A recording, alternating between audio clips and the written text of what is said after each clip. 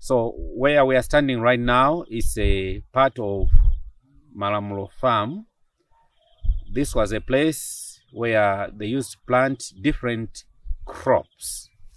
Some of the crops they planted was coffee, they planted cotton, they planted beans, they planted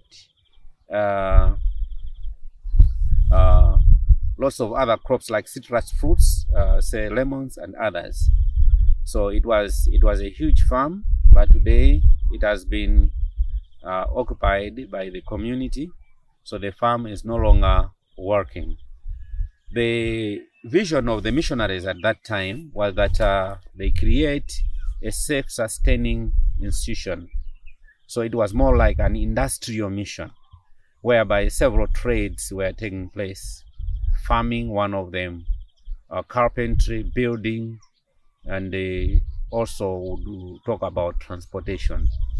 But all these things stopped long time ago.